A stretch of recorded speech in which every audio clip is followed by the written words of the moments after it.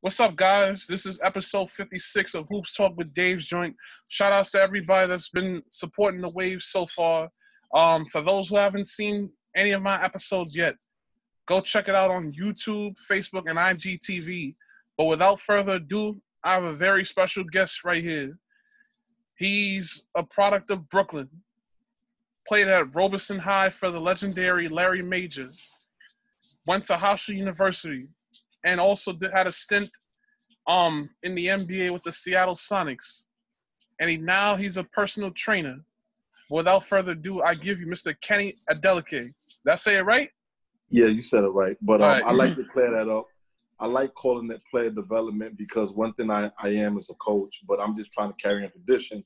More so in the 90s and early 2000s, whether it was college or high school, with the great Larry Major, like you stated, he was our head coach, but he ran our workouts and stuff like that. So I noticed they like to have a lot of separation between play development and coaching, but I think you can mix both of them together in the sense of, you can get the kids better with, teaching them how to play the right way as a coach, but at the same time working on their skills and just, especially with my past experience, man, it would be it wouldn't be right to just look at it, just feel like, okay, let me coach, because it's so much stuff, especially that age, when they're in high school, you can fix up and, you can, help teach them because that's when they're learning. That's, when they're getting to the next level before college.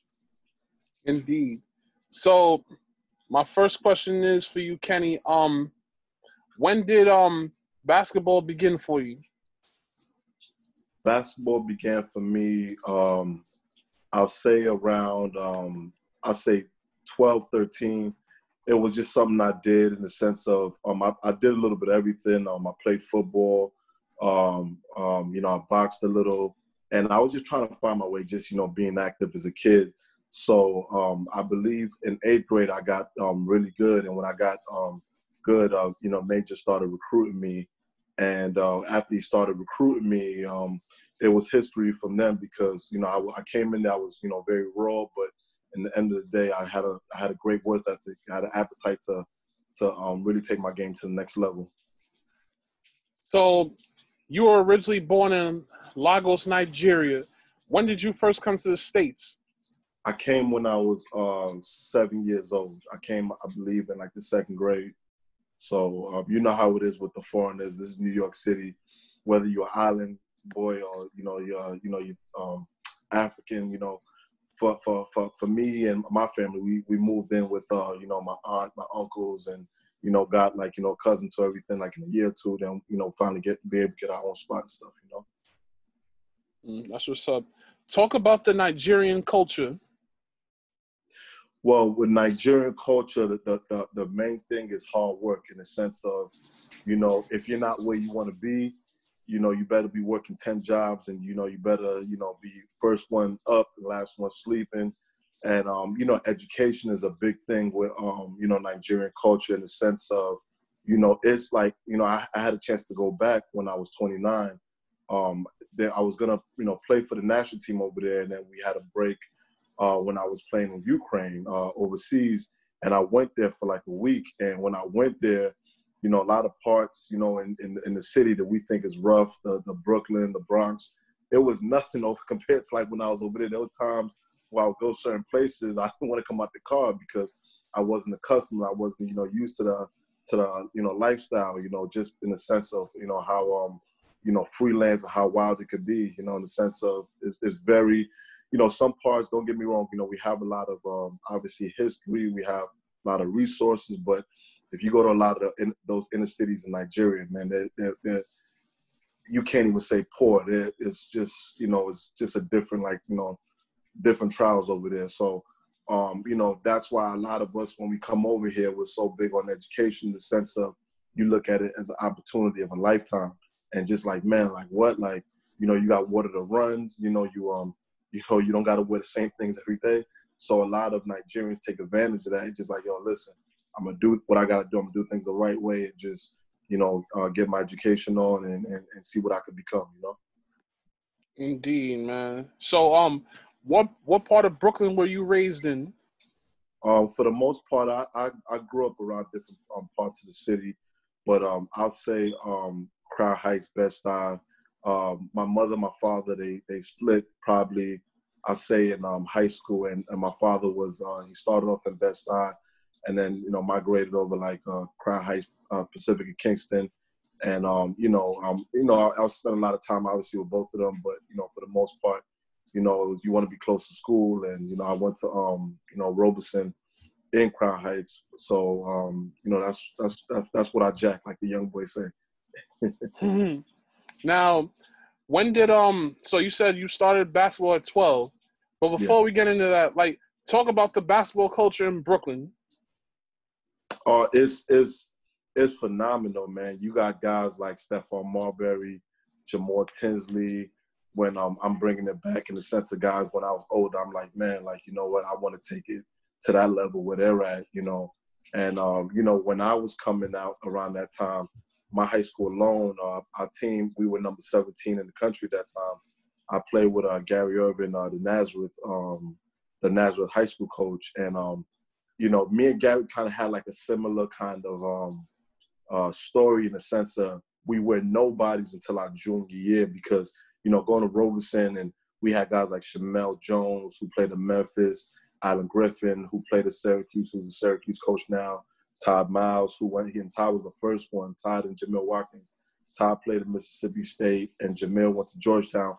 And the list goes on and on. I can't name all these guys, but, just growing up and, looking up to those guys and stuff like that, Major used to always say, your junior year is the most important year.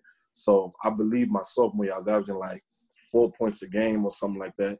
And I just took it to the next level. And I averaged 19 or 13. And the same thing with Gary, too. Gary came out of nowhere. Gary was actually not even eligible. He played his freshman year. He gave us good minutes. And then sophomore year, he was ineligible. And then his junior year, he took over the city, Like, he came through like Willie Beeman any given Sunday. Nobody knew about him, but every big game we had, the Grady at the time, the Lincolns, he have big games, 25, 30 balls and stuff like that. So I was real proud of him because I always looked at him like a little brother. And, when all the college coaches would ask me who's next, I'll be like him and another guy I was cool with in the Bronx, Alan Ray and stuff like that. So I felt them two was going to be like, when I, left my senior year, that they were going to be like the face of New York City. That's what's up. So as a youth, like, what tournaments did you like playing in? We had Citywide back in the day. I liked Citywide. I believe in Lower East Side, Alfred E. Smith, Holmes, they had like a tournament over there. And forget it, like, as far as like Kingston Park, don't get me wrong, like the local tournaments, but, Kenny Anderson in Queens. But I was one of those kids, I played in every borough, like any coach, anywhere I got to hook up to play, I did. And I played in, UDC in the Bronx, and I can't remember the tournament. And I think I played against Allen there the first time. I can't even think of the name, but there was so many tournaments back in the day. But to me, Citywide stands out the most because if you win it for your borough, it's kind of like New York, how the setup is now. Right. Like a tournament. I know a lot of people don't know about it right now, but that was something that probably like comes off and and ISA, can't forget about ISA. Mm-hmm. ISA, I feel like that really put me on the map in high school in New York City. But that's where like a lot of things happen for me in the sense of just get my name out there. Now, where did you play AAU at during your high school years?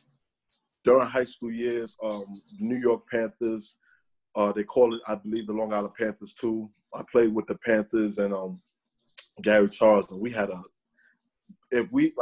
I remember even back then, the internet was kind of, starting to really pop off. And the funny thing is, it was a starting lineup with Jason Frazier, he's a McDonald's All-American, Lenny Cook, who I believe he didn't qualify because he was a fifth year, but he was like number one in the country, me and Curtis Sumter. A lot of people forgot about Curtis Sumter, but at Villanova, he averaged 15 a game, and I think if he didn't hurt his knee, he would have been an NBA draft pick. You averaging 15 a game for Villanova in the Big East, that's no joke. So Kurt was about 6'7", Lenny was about 6'7", Jay was about 6'9", 6'10", I was like 6'8", and whoever, and more than likely it would be, we had different point guards. So we had our guy Eric Ferguson from, he played at the University of Arkansas. So he just throw us our five out there. And they said, I remember reading an article and it said their front court could play against UCLA right now. So, we definitely had a squad, back in the day. Wow, that's crazy. Yeah. So, I mean, what was it like? What was like, the trips like with the Panthers, and also like the overall competition? Back then, the competition was crazy. I remember, I think it was a few days ago. I think Quentin Richardson had an interview, him and Darius Miles, and they were talking about how it was back in the day. From back in the day, if you were number one and number two in the country, you had to play against each other. Like that ABCD camp that I was a participant of. Back then, like the best had to play the best, and I believe Kwame Brown and Eddie Curry were the top two guys. They played against each other in the All-Star game, and I played in that game too. But they played against each other like in like the matchups in the sense of just like the pool play and stuff. So back then you couldn't duck anybody, and AAU, there were other teams like the DC Assaults. I believe Michigan Mustangs, they were Adidas too. And there was so many good teams, and we would play against each other like 3-4 times. And now I know AAU, you'll be lucky if these two top teams play against each other once, So, because it's so big and they give everybody chances to, I guess do what they do and play against each other, you know what I mean? Mm. Yeah. So, let's go straight to the Robeson years. So, your junior year was a big year. That was 99-2000, correct? Yeah. I graduated 2001. So that was my junior year, and that was definitely a big year and a year that changed my life. So from there, let's talk about your senior year. You guys made it all the way to the championship, and that year before we get to your senior year. So you played in the 2000 ABCD camp. Talk about that experience. That experience, it was everything for me. And no, I'm sorry. I got to go back because I know Charlie Villanueva played in our AU team too. So sometimes it would go back and forth. Charlie definitely started all the time, so I forgot about Charlie. It would kind of be mixed up sometimes, me or just different people but for the most part, let's just say Charlie Villanueva and Lenny, they always started every game. Let's put it that way. And then everybody else was just more so like we had so much talent. It was like 15 Division I players on one team. But that camp, I remember, you bringing that up made me think about Nate Blue. Nate Blue is one of the best scouts in the country right now, and he's helped a lot of young men get to that next level, whether it's the NBA or, Division I college, right? So the funny thing is, I remember Nate telling me, because I had a good season, but AAU was different in the sense of just like there was so much talent. There will be games I have like 20 points, and there'll be games I had like 4 points, because we had so much talent. And he told me before the camp, I never forgot. He said you're gonna blow up after this. You're gonna do your thing, So I'm just thinking like, yeah, whatever, But it was something I was ready for. Major took me to ABCD in 9th grade. I got to meet Sonny Vicario, and I got to meet see the big dogs at the time. I was a freshman. I saw DeMar Johnson, Jason Capono, of the world. So it was a chance for me to see the competition early on, and I did my thing that camp. And I ended up making the All-Star game. I had 14 points and 14 rebounds. All-Star game. And let's say it's like 15 players on each team because, you got the first 5, second. I was the third unit because I was just somebody who they were surprised who made the All-Star game. I remember, Gary Charles, he was one of the guys that ran the ABCD camp. Him and even Tiny Morton, they were both surprised how I played. And they were like, you made the All-Star game. So it was a big surprise. So I probably was a little more focused and serious than the other guys because I can name that Ben Gordon, Kwame Brown, Mo Williams. You know, there was so many, you know, big-time players and stuff like that. So I showed out, I did my thing, and that kind of, you know, got me on the map, you know. And then you also played at the 5-star camp that year, where you had a big game. I think in the All-Star game you had 22 and 12. Talk about that performance. That was it was big for me because I believe Lenny was there, Lenny Cook, Sebastian, and Carmelo Anthony too. But it was funny because Carmelo was good back then, but I believe it was going to his junior year and I was going to my senior year. And you know, I got cool with him. We were teammates. He was good, and I remember we talked before the game. He was just happy to get a Georgia Tech offer. But obviously his life changed forever after that. But you know, I did my thing. You know, it was like, for me, I don't know what it was, but with every All-Star game I played in that summer, I just, you know, I had a chip in my shoulder because with a city that a lot of guys are overrated because it's New York City and, you know, we're the mecca of basketball. So don't get me wrong, we have a lot of great players, but sometimes, you know, we have every now and then kids who maybe don't earn that kind of, you know, earn the props, but at the end of the day, it's like he might be the next one for New York City. I was really underrated. So I just always had a chip on my shoulder. And, you know, I just, you know, I went out and just said, I'm going to get every rebound and, you know, I'm going to get buckets, you know. So, yeah, talk about, you know, your senior year at Robeson. It was a great year. We had 4 Division I players. We had me, Gary Irvin. We had Anthony Williams, who went to Morgan State, and Lavelle Nimitz. Lavelle had a bunch of D1 offers. I think he ended up going to Delphi because he wanted to stay close to home. You know, we were like city kids, and a lot of us, you know, we wanted to stay close to the city. But we had a lot of good players, and we put on. We were 27-1 before the championship game. We had a game against boys and girls, and they had a kid named Tommy Eddy. Tommy played at Ole Miss, and Tommy was like my biggest rival. I couldn't do anything with him. Tommy was like 6'5", had NBA range back then, had a handle from Albany Projects, and you know, surprising, but he get a fast break. He gonna, you know, even if you get a little breathing room, he gonna dunk on you. So Tommy was a bad boy, and we actually, I don't even want to say we lost that game, but you know, Lovelace, I love her to death. We came back because we were down 15, and I believe we were down 1. It was like 4 or 5 seconds left. Gary got fouled, and the clock stopped. We thought the clock stopped, and they just, you know, kept running the clock, you know. And I think the ball went out of bounds after he got fouled, and you know, it was just like the refs didn't let us finish that game. That game was in the heart of Bed-Stuy. The refs was like, listen, I'm trying to go home alive, you know what I mean? Because I don't think they let any of our fans in the game, and it was the whole high, you know, over there. So they wanted to get home safe, you know. So we'll leave it like that. But we had a good senior year. We were number 17 in the country at USA Today right before the championship game. And I remember Major asked me, he said, what were your goals your freshman year before you came?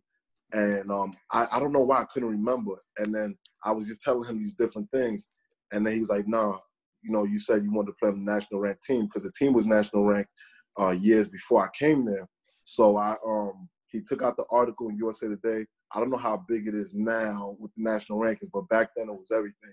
And then we were number 17. I'm like, oh shoot, I was surprised. So like we had a really good team, and you know, that was probably one of the best memories of my life in the sense of everything we accomplished that year, you know?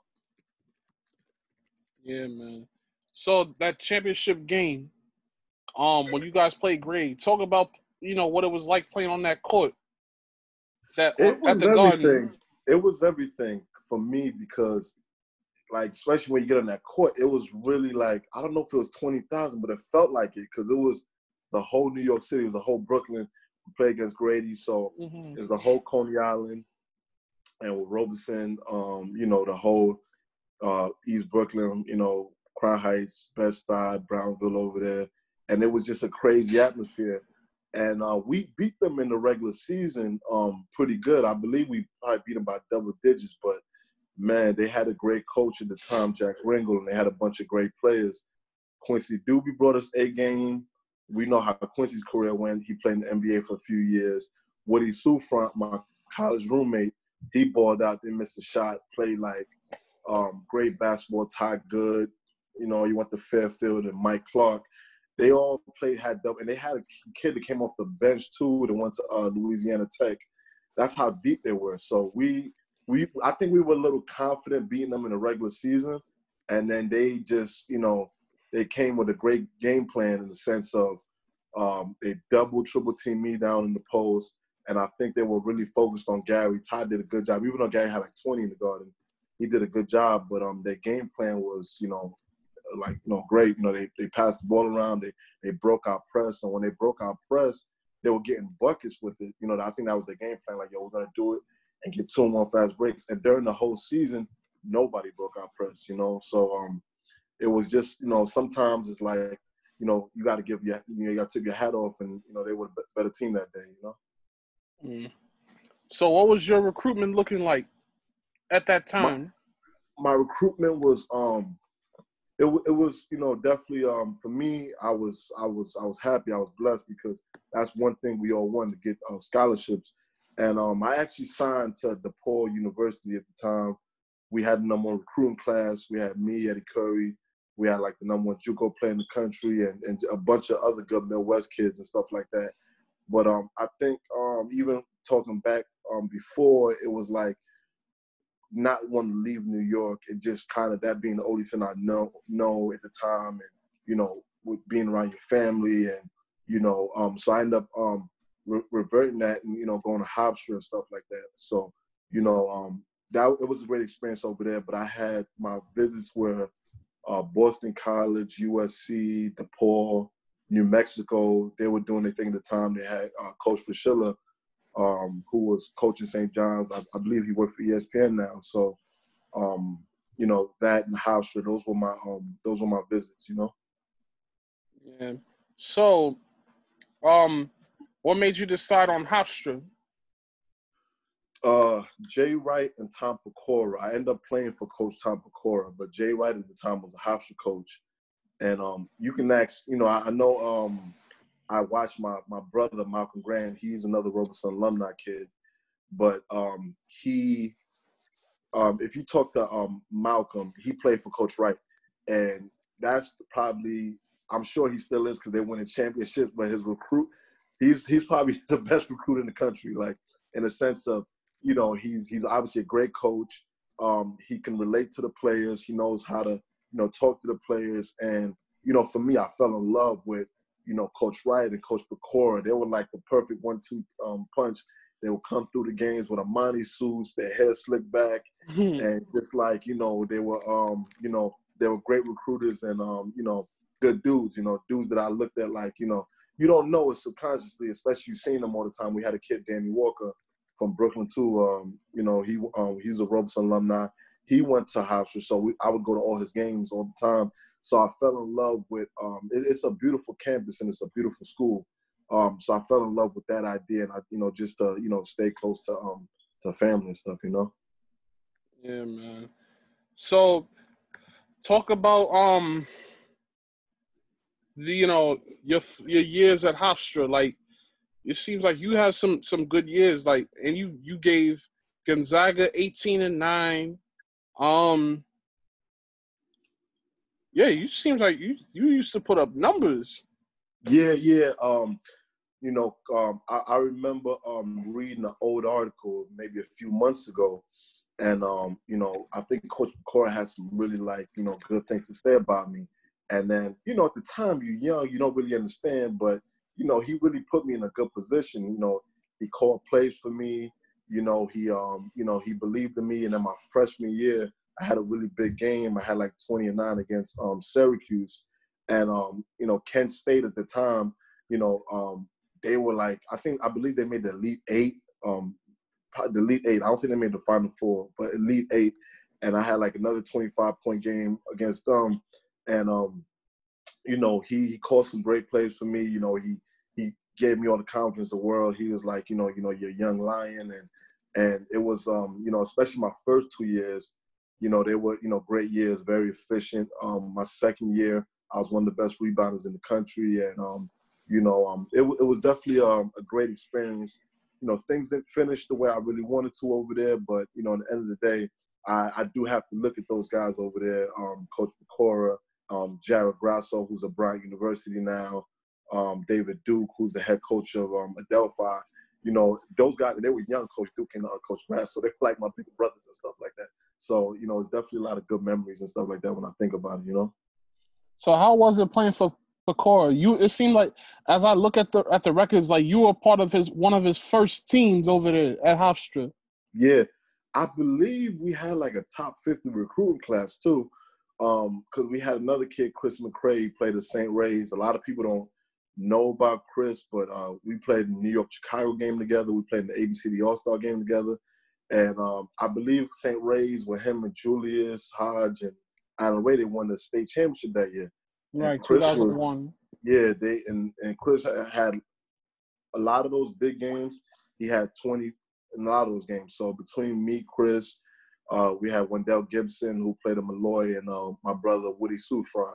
So we had like a top, we had like especially all from New York City, we had one of the better classes, I believe. And I believe some, I'm not sure, but we were like top 50 with the recruiting class and stuff like that. So with that being said, I lost my train of thought. Sorry, what did you ask me? Yeah. So what I was saying was, how was it playing for Pecora for the 3 years? It was a good experience because defensively he made me elite defensively. Offensively we had assistant coach Parada. He worked with me and got me a lot of moves and stuff like that.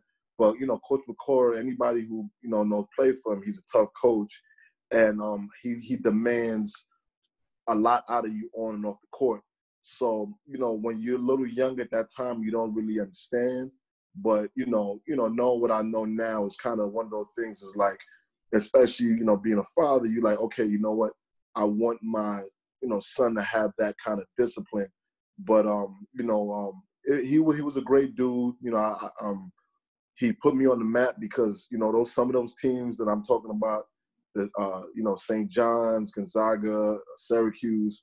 He put me in a good position to have big games against them and stuff like that. And he was somebody like I looked at, especially when I committed and even went to the school, like kind of like a father figure. You know what I mean? So I got a lot of love for Coach Pecora, and we actually reconnected and stuff like that.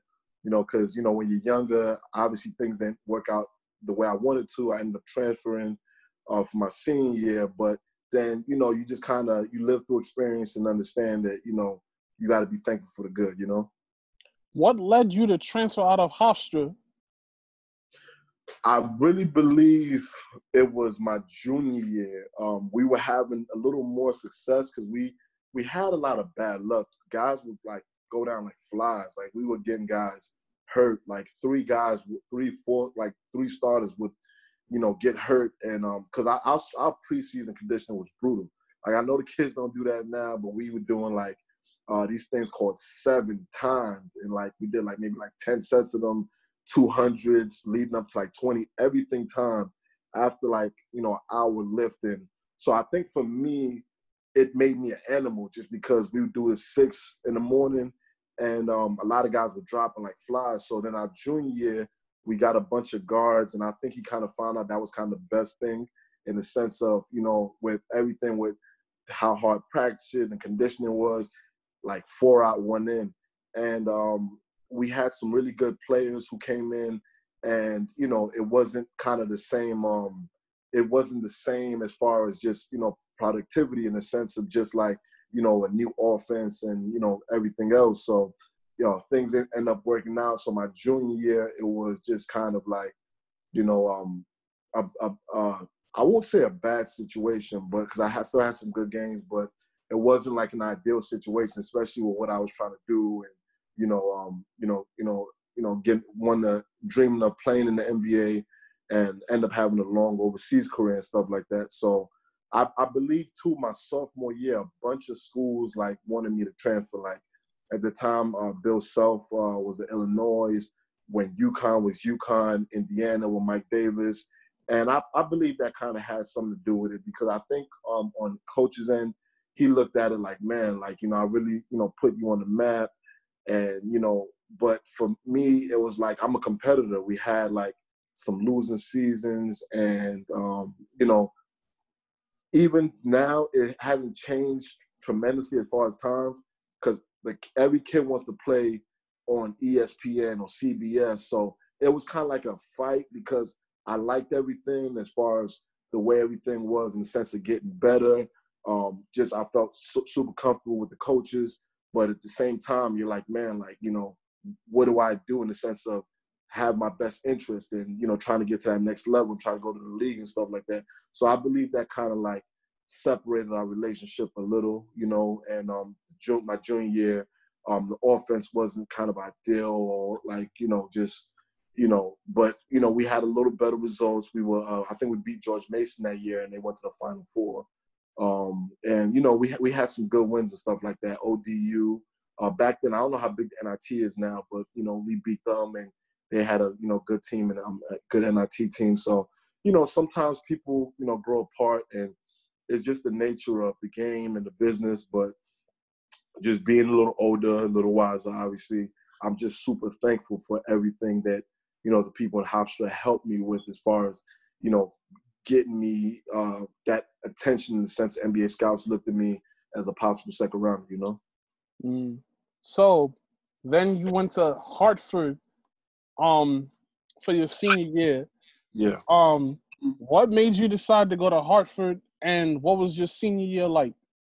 At first, I'll be honest, I didn't want to go to Hartford. I know with 2 years eligibility, I had all those bigger schools, but then with 1 year eligibility, and it was just short notice, we had a meeting with, with the coaching staff, I believe right before when school started, so I knew I wasn't coming back. And it was more so like I had to pick a school, like, last minute. And somebody who was helping me at that time, he was trying to help me get to Iowa State. And I was just waiting forever. They had, Curtis Stinson over there at the time, a kid Blaylock from Boston. So I'm like, Iowa State, like, is not, at the time, they're top 25, but, Iowa State is Iowa State, one of the biggest conferences in the country. They had a lot of history. I know Jamal Tinsley went there, but for whatever reason, they were dragging it. It was kind of, taking a long time. And my high school coach, Larry Major, he had a really good relationship with Coach Harrison, Larry Harrison. And it was a blessing in disguise. And I'm glad things worked out, because at first I'm like, man, I'm not going to Hartford. And I'm like, it's in the American East. They weren't one of the better teams at the time, but it was a match made in heaven, because Coach Harrison is a big man god as far as coaching, because even the young boy they got now, they got this big kid named Oscar. I think he was a freshman last year at West Virginia. He's actually associate at West Virginia now. Between me, Kenya Martins of the world, Danny Fortson, he was a top 10 pick at the time.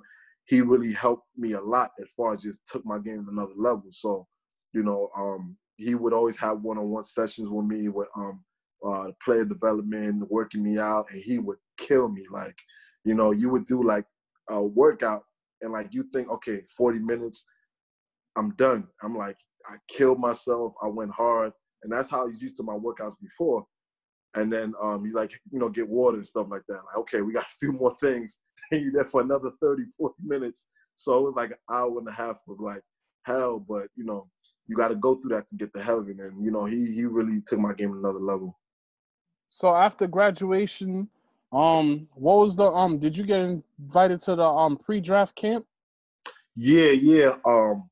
I ended up signing with an agent, Michael Whitaker, at the time. And I believed in him. He was based out of D.C. And, he believed in me, and he recruited me the hardest. A lot of bigger agents kind of came later, more so in the end of the year. But the funny thing was, I just had a good feeling with him, and a good gut feeling. And I went with him, and I was like on a waiting list in Portsmouth. So I got in Portsmouth. I played 2 out of 3 games. I think the last game, something happened on my shoulder. I had like a ball in it or something like that. Came out of nowhere. So I played 2 games, and I had some really big games. I played with J.J. Barrera at the time. Mm-hmm. I love this guy, man, because he just kept giving me the ball and made me look good. And I was so lucky to have him as a teammate, because I think he had a game out there where he had the record for the most assists in the game over there. You know what I mean? So in Portsmouth had John Stockton as far as guards, the Dennis Rodmans, Karl Malone. So I remember the end of Portsmouth, the gentleman that ran it, you know, he talked to me in the end, and then he said, yeah, you were in the waiting list. We didn't know, you know, you were a good player. And, you know, he was a you know, man's man, because he even apologized. He's like, I'm sorry for having you on the waiting list. I didn't know you were this good of a player. And then, you know, he talked to me a little, and he told me Scottie Pippen, Dennis Rodman, Karl Malone, those guys, they went over there and they made their name over there. So I was like, you know, you hear about Portsmouth, but I'm like, you know, wow, I'm with some good company in the sense of being lucky enough to get invited to a camp and, you know, performing, you know. So what was the feeling of, you know, not being drafted like? It was hard because I went to the pre-draft camp, the NBA pre-draft camp. It was in Orlando at the time, and I got MVP. So the fact that I got MVP of the camp, and I had 10 workouts, and I played, I'll say, every single – I played, to me, I believe, everybody I was matched up against. You know, to me, one-on-one, especially growing up in the city, one-on-one is everything, you know, playing one-on-one. And, you know, and I'll play against guards all the time. So when I played against bigs, it's not that it was easy, but it's like, this is what I do. And I think I might have lost one game one-on-one because I worked out. It was Charlotte Bobcats at the time. And I sprained my ankle. And when I sprained my ankle, I think we played 3 games. I think I might have won like 2 and lost 1. You know what I mean? I sprained my ankle pretty bad. But, you know, I just wanted to, you know, keep going and stuff like that. But I was surprised. I didn't know how it worked. So when I didn't get drafted, I think it kind of shifted my mindset. And, you know, it was hard for me back then. A lot of people take it differently, but I took it hard at the time. You know what I mean? Because it's every kid's goal to, you know, have your name called up on, you know, draft night. You know. So you then, how was it playing for the Knicks in the summer league? It was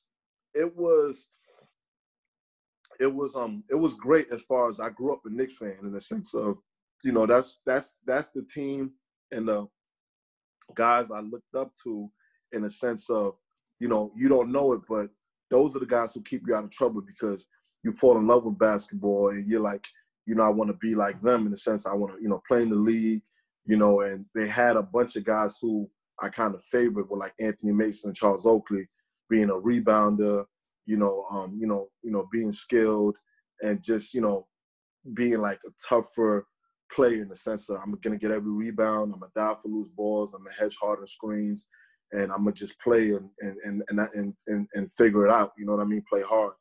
And, you know, it was, so that way it was great, but it was tough because I played behind Channing Frye and David Lee at the time. So it was like, you know, like, dang, like, you know, you get that opportunity of a lifetime, but, you know, these guys got drafted a year before. Right. And these guys had great careers. I believe David Lee actually even made the All-Star game. I know he averaged like 20 and 10. Channing Frye, you know, he seemed like he played in the NBA forever. And, you know, he was always a guy who started or like an 8-man rotation. And, you know, these two had great careers. So those were the guys that I was playing, you know, behind. So, you know, it was tough because I was so hungry to really prove myself and, you know, to prove everybody wrong. But I didn't really get a chance to. But with that being said, these are great guys I'm playing behind. Now, I'm not going to, like, act like in practice I was killing. I had some good practices, but those guys were first rounders for a reason. You know, them guys were like, those guys were tough. So it made me better. But, you know, you're on the bench and you're like, man, okay, you know, I hope I get in the game. But I believe David Lee had a crazy summer league against Amari. He had like a 20-point, 20 and 10 game. And every game, I believe he had 20 and 10. And Channing Frye were like, you know, just really, you know, doing their thing. He was doing his thing too. He had a bunch of 15 and 25-point games and stuff like that, you know, playing that stretch 4 position. So it was like I could barely get off the bench. But I believe I had one game against like Detroit. You know, I got like 10 minutes. I got the rock out, you know, and I went like 4 for 4 from the field. So I believe people knew I could play, but it was just, but, you know, especially being young, you're not that optimistic in the sense of like, and I talked to guys about that in the sense of who in the NBA now, you know, that work with players and stuff like that. A lot of kids don't understand that if you don't play in summer league, it's not the end of the world. It's a marathon. When you play, you have to play good and play your role to the T in a sense of, a lot of teams too, what they try to do is like, okay, you know what? This guy, I like him a lot. Out of 48 minutes, we'll play him 12 minutes or we'll play him 7 minutes. What can you do in the 7 minutes? Are you going to get the defensive stops? Are you going to be a game changer? You're going to bring energy? You're going to be a shooter in the sense of like, I can counter him and hit 2 big shots and stuff like that. So me and even a lot of the young kids now, they don't look at it like that. And I didn't look at it like that. I'm just thinking it's the end of the world. Like, okay, I didn't get drafted. But, you hear stories about guys signing the summer league and doing their thing and showing all out. But everybody's story is different. Right. And your time comes when your time comes. So, that's what I would tell a lot of the young kids now who are playing in the summer league in the sense of you can't control if you're playing behind an all-star, future all-star, a great player. Control what you can control. You're going to get in the game. When you get in the game, do what you do. And just understand it's a marathon. Like, okay, the next situation that you're going to play your 30, 40 minutes, are you going to be ready to show out? Are you going to be in the right mental space? So that's the main thing a lot of players have to understand that I didn't have back then, but even, just being on the other side of everything now, retiring and, coaching and stuff is like, that's what I can tell the kids now. And just like some of the players that they're in situations like, man, I'm better than this kid, but I'm not getting the opportunity. You're going to get your opportunity, but just be ready for it, So, yeah. So you then got to play in the preseason with the Sonics. Talk about, playing with Jesus Shuttlesworth. Man, it's something that I won't even say I regret, right? Because, back then, especially, you growing up in the city is different in the sense of, like, I remember I heard Fab on, like, a YouTube or, like an interview, and he said he was in the elevator with Jay-Z, and he tried to act like he didn't care. You know what I mean? So even me coming over there, I was, like, starstruck. I believe I'll never forget, he had a white Jordan, a Jumpman, I don't want to call it a wife beater, but, like a jersey. Yeah, tank top, right. And, tank top, whatever. And, he was Jordan out, and I'm like, he's in great shape. You look at him, even to this today, he still runs, and he's in phenomenal shape. But he was in tip-top shape, about 6'5", maybe 6'6" on a good day. And he's, smooth operator. So when I first met him, I'm like, yo, this is not Ray Allen. This is Jesus Shuttlesworth. You know what I mean? So it was like, wow, and I was like, I was a little starstruck. I didn't, show it at the time because, you're trying to act cool, because, you're a young boy at the time. But I was just, blown out in the sense of just what worth ethic. I remember we had a preseason game against the Lakers, and you're supposed to, I believe, the game was like, let's say like 7:30 or something like that. He was in the gym like 2:30 or something crazy because he took the super, like a bust 11 super early. So I guess he was probably, getting a massage and, just doing what he's doing, getting the shots up, relaxing. And it was a preseason game. Like, it wasn't this 82-game grind. Like who does that? Just somebody who's just an extremist. And he's like, I'm going to be set out, to be the best and stuff like that. So when I looked at him, like, I just kind of looked and understood, like, wow, like, this is the definition of hard work. And my locker was next to his. So I remember he would tell me, Kenny, you got to be the first one here. You don't have a contract like the rest of the guys, and, you're not on the team yet. So you got to, show, so then I remember, that's when I knew the NBA ground was different. I don't know how much it changed, but I know back then guys were like, work. So I said, okay, you know what? I'm going to come 2 hours early. I'm going to be the first one in practice. I'm going to be the first one in practice. I'm going to get a lift by myself, and then I'm going to shoot before we have practice. Who's in the gym? Rashad Lewis. A lot of people might not remember Rashad Lewis, but, man, he had a great career between Seattle and Orlando. He averaged 20 a long time. He was like 6'10", cut up, all perimeter, had a nice 3-ball shot. And he was in the weight room just lifting, and I'm like, okay, this is why his body looked like that. So, guys were just hard workers, and you know, the best players on the team were the hardest workers. So that was kind of a, you know, blessing in disguise, showing me like, because you know, you always think that the league, oh, these guys are so good that it's gonna be the guy at the end of the bench, but those were the two hardest workers on the team. You know, you guys had a pretty good team. Yeah. Nick Collison, Danny Fortson, Randy Livingston, Johan Petro, Luke Ridnour, Robert Swift, Chris Wilcox, Damian Wilkins. Wow. The list goes on, but I'll talk about the bigs who I was fighting for the positions with. Nick Collison, right?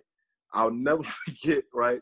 The GM, Rick Sun at the time, he took me out to dinner right before camp started, and we had a, you know, long talk, and then he was like, yeah, you know, Nick Collison, you know, he was telling me like, you know, I know you played at Hartford, I know you did this in the pre-draft, but this is going to be different. And then you kind of like listen, like, yeah, whatever. But you're super confident, like, you know, I'm gonna kill these dudes. I'm like, oh, Nick Collison, you're looking at stats like, oh man, he's nobody, man. I mean, I have all the respect in the world for him, but just saying that in the sense of he's not averaging 20 and 10, you know, and just having that Superman mentality when you're young, you know what I mean? But when I played against him, when we started playing, because they bring you out 2 weeks before preseason starts, before training camp starts, and I couldn't do nothing with him. He was strong as an ox. He had all the moves in the world, and he just had an IQ that was just crazy. So even a lot of the other forwards I would outplay, or even the centers, there's certain days I would get the best out of them. But Nick Collison, there's a reason he has such a long NBA career. His jersey got retired at OKC, because you're thinking like, okay, you know what? Yeah, he's a good player. But even now, if you're watching it from the outside looking in, you're looking at it like, you know, he's a hard worker, he's a good teammate. But people don't realize how good and how skilled a guy like that was, because in other teams, other situations, I guarantee you he'll be averaging 15 to 20 and 10 rebounds, because he can rebound too. You know, he's an Iowa boy in the sense of just like, you know, playing the game the right way as far as fundamentals. So he's going to box you out every possession. He's going to, you know, make sure you don't get good position, going to front you in the post, going to communicate and just play the right way. So, you know, and he was even a cool dude. I believe he gave me a few pair of sneakers because he had a nice Nike deal. I'm like, yo, you know, you really give me these? But he was a good dude. And then Chris Wilcox, me and him would battle. And I think I was too physical for him. And I would get the best out of him in the beginning. But then the closer and closer it came to camp, the better and better he started to play. And you kind of notice like, wow, like there's a reason why he was a top 5 pick out of Maryland. Like you're in transition, he's catching lobs in transition backwards. And, you know, we had some bad boys on that team, man. So it was definitely a good experience. Yeah, man. Shout outs to the Sonics. Well, yeah. OKC now. So yeah. So after that you went overseas to a bunch of countries. Yeah. Turkey, think Japan, I believe. China twice, Italy, Spain, just kind of globetrotting and stuff like that, you know, pretty much. So that was kind of the story, the path that I chose. And I always thought, okay, I'm going to just come back and I'm going to do a training camp in the NBA. And I believe my first, 4 years, I always, before the season started, I would always get training camp invites and stuff like that. So I had, you know, teams that wanted me, and a lot of those contracts were either not guaranteed or lower, lower money as far as being guaranteed. So I just kind of told myself, you know, I'm going to keep going. I'm going to keep going overseas. I'm going to keep killing. And I know there were players at the time, especially who played so good that the league would sign them. And my first 2.5 years playing, I'll honestly say, man, when I went to Israel, I showed out against Maccabi Tel Aviv. They were EuroLeague team back then and still one of the best teams in Europe. Every game against them, I would have a big game. I remember I had my first time I had 19 and 11. In the playoffs, we had 22 and 12, and we even beat them in the regular season. So my squad, we had Omi Caspi. He played for Sacramento for a long time, playing in the NBA for 10 years. We had this guy, Trey Simmons, who kind of had a story like me in the sense of he's from Seattle, played at the University of Washington, played with Nate Robinson, Brandon Roy, Bobby Jones, all NBA players, all had a nice career. And he was an underdog just like me. We got along good because he led the team in scoring in the sense of, playing in the Pac, I believe Pac-12 now, but Pac-10 back then, and playing with all those dogs and all those pros, and Will Conroy too. So they had a bunch of NBA players, and he led the team in scoring.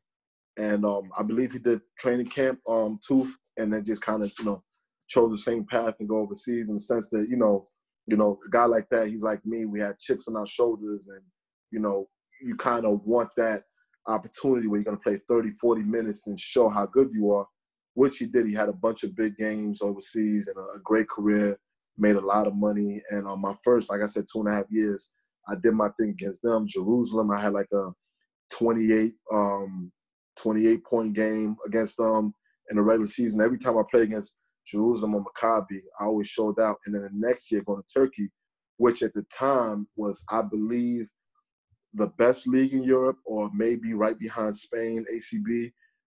They had 6 teams in the Euro League and Euro Cup. And I think the only other league is like that even now is, I believe, Spain. And, those teams, they had Khalid El-Amins of the world, Will Solomon, James White, so many good players on those teams in the sense that those guys were going back and forth to the NBA and stuff like that. And against a lot of those bigger teams, I had a lot of similar games. Like I remember we beat Fenerbahce, they're a EuroLeague team. We beat them in the regular season. I had a big game against them.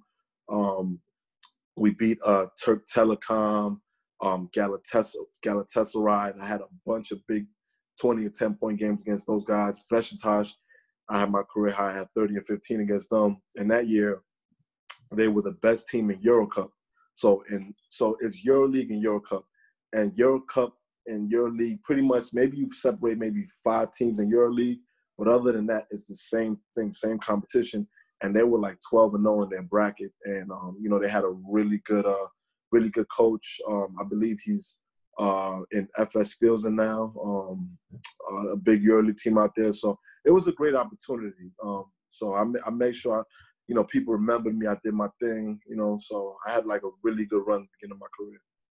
What was the best thing and the worst thing about being overseas?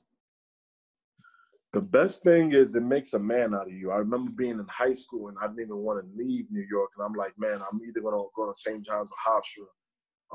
And it was so funny because I believe Seton Hall and Rutgers offered me a scholarship too. And I'm like, you just got that city mentality. You're like, man, I'm not leaving New York. And like, I remember going to Seton Hall like years. I'm like, man, it's right there. It's 30 minutes outside of the city and stuff like that. So it makes a man out of you in the sense of, when you go into these new situations, you're adapting, you got to perform, and, you're experiencing the world in the sense of, you're opening your eyes to just, different experiences and just, and actually some of the best times of my life. And the hardest thing is just being away from familiarity in the sense of your family, your friends, the food, if you have a girlfriend at the time, just being away from, your loved ones, you know what I mean? So it wasn't always easy, but it was just something I had to do to, I guess get to this next stage of my life, with just being, with maturity and, wisdom. And I believe like my story, helped me a lot, and it's going to help me with this part of my career in the sense of coaching, because of my past experiences and just being able to relate to players and, kids and stuff like that, especially the ones who have trials along the way, Indeed. So, now that you're no longer playing, talk about, your player development program. Well, I was lucky enough to get with Jay David last summer and coach and learn from him with the New York Jayhawks.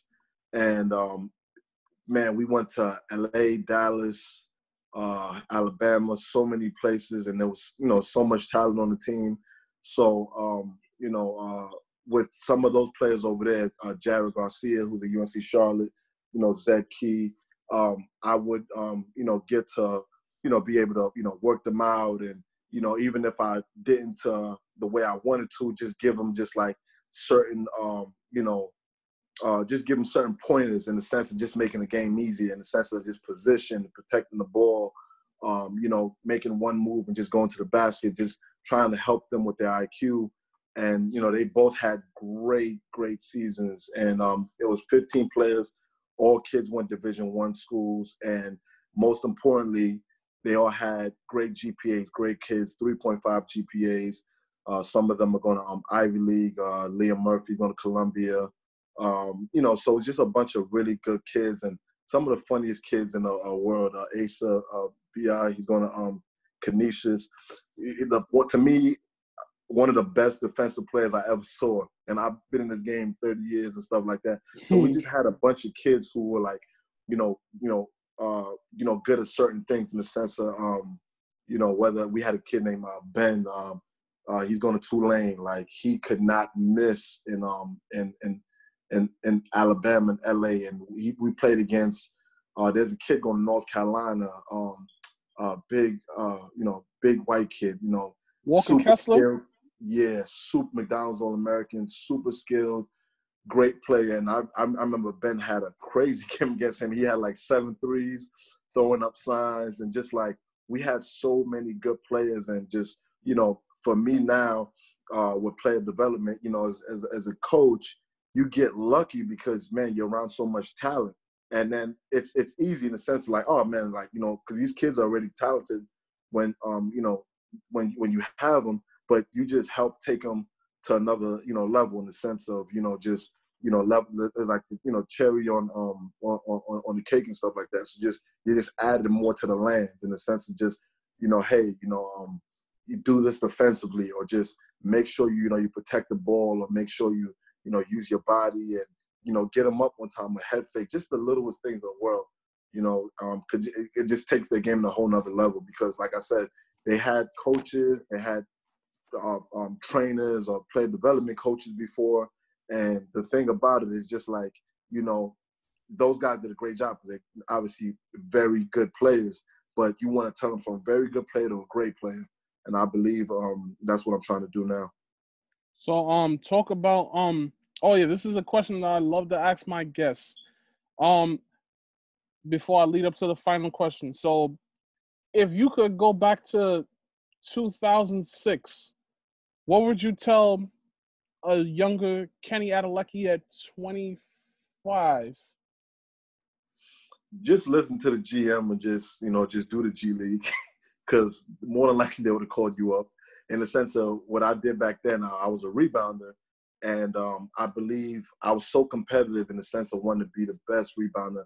I remember playing against like a Paul Millsap, and he led college rebounding 3 years in a row, and then even in the workouts, to try and get a rebound over him.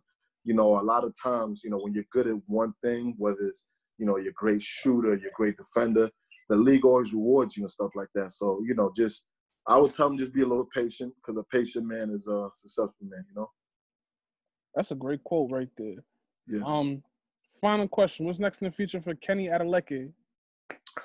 I'm just kind of networking now and seeing what's going to happen in the sense of, and I'm blessed in the sense of, from every level, to high school, college, NBA, I'm talking on a daily basis to college coaches, NBA coaches, NBA guys, high school level, Joe Loads. He taught me how to drive in college, right? The Cardinal Hayes coach. So it was funny because when I connected with him, I said, Joe, I didn't even know you were coaching Cardinal Hayes. And I think he thought, like, because, he probably thought I was like, come on, you knew I was a Cardinal Hayes. I'm like, no, like, the whole game and the way everything is just changed the last 20 years, in the sense of just like, when I was a senior in high school, Cardinal Hayes wasn't, but I remember before that they had, Jamal Mashburn when I was a little kid. So just, figuring it out and just being blessed enough to have players who give me opportunity. Like, I know besides the Jayhawks, and I told you about, a few bigs, but the Josh Gray, and of course my little bro, Abu Usman, those two, they're going to LSU and North Texas respectively. And those guys, I did a lot of player development with. And like I said, they had great coaches before them, and they got to that point. But just being, what's in the future for me is just being lucky enough to coach great players and just help take their game to the next level, which I felt like I did with a lot of these guys that I work with, and just adding on to the land. So whatever level it is just I'm going to be the best version of myself. And I think I'm enjoying retirement in the sense of I know coaching professionally and coaching college, those jobs are very, very demanding. But I think I worked my butt off. 12 years I played, it's just something that I think that even I had opportunity. One of my friends, Royal Ivy, he gave me a chance to work out for the Knicks. Right before I retired, I was like 35, and I'm like, man, I hope they can even get me in the G League team. But man, it was the guys Mitchell Robinson, Noah Vonleh. Those guys are young lions. So even if you have a good day and you think you just play as good or play better, all right, now you got to practice the next day. You're 35, you're feeling sore, and these guys are running for days and stuff like that. Yeah. So even with Noah, I help work with him a little, and a lot of times, sometimes it's hands-on, and sometimes it's just pointers in the sense of just drilling that in their head in the sense of, like, I saw a guy, I'm like, yo, man, you like a new age Karl Malone. And his contract wasn't fully guaranteed, and I was just rooting for him the whole time. And, whatever I could help him with at the time, I felt like I did. And, he's doing this thing. He's on the Nuggets now. And, he was a step out the league. And to see what he did that season with the Knicks, to see what he did with Minnesota, and even, I think I saw something on IG or NBA.com and, practice just, showing him, doing his thing. That's big for me. So just being in a blessed situation, able to coach on good teams and coach good players that I can just help turn them, take their game to the next level, Well, Kenny, thank you for coming on to share your testimony, and I wish you nothing but the best moving forward. I appreciate it, and we got to hit it off when we really talked. I believe after the Long Island Lutheran game, and I'm rooting for you, man. There's not too many dudes like you in the sense of genuine, and I mean, you just keep doing what you're doing. I know your day's coming, and I'm a big supporter. You know what I mean? My God. Well, yes. Everybody, this is episode 56 of Hoops Talk with Dave's Joint. Shout outs to everybody out there. For those of you guys from Crown Heights and everybody that supports Kenny, check this episode out on YouTube, Facebook, and IGTV. Okay. I'm sorry to cut you off. And I got to shout out South Jamaica, Queens. I spent a lot of my childhood over there. And, I got to show love to 72, junior high school 72, and ISA, because that's where, also I took my game to another level, Yeah, so everybody from Queens also definitely check out this episode on Facebook, YouTube, and IGTV. But everybody stay safe and stay blessed. Peace. Peace.